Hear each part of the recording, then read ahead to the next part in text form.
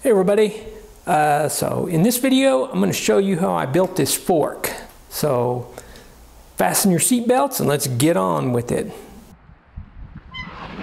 So about a year and a half ago I built this bike.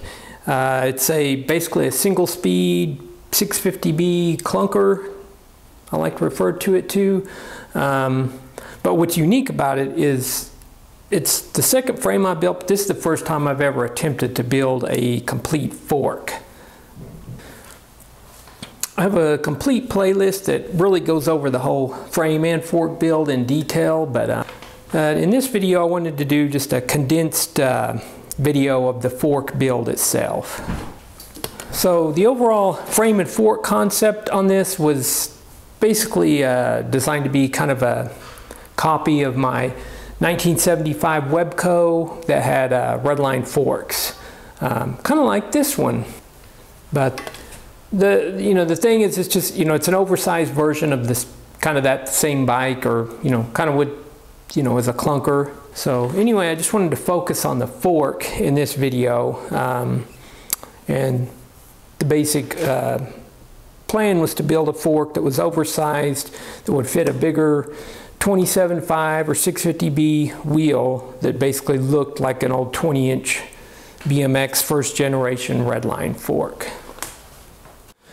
All right, so the fork is built with the steer tube is just a standard 1 1/8 chromoly steer tube that I got from Nova Cycles, and then the little crown ring there came with that.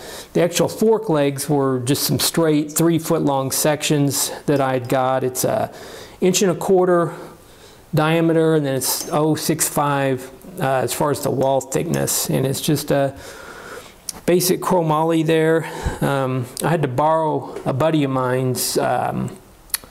He let me use his hydraulic tube bender, so that's how we got the the bend there in the fork. And then I had to just along the way I'd come up and build a few tools and things, to notch the tubes and a few other things. So anyway, all in all, it's a pretty simple fork.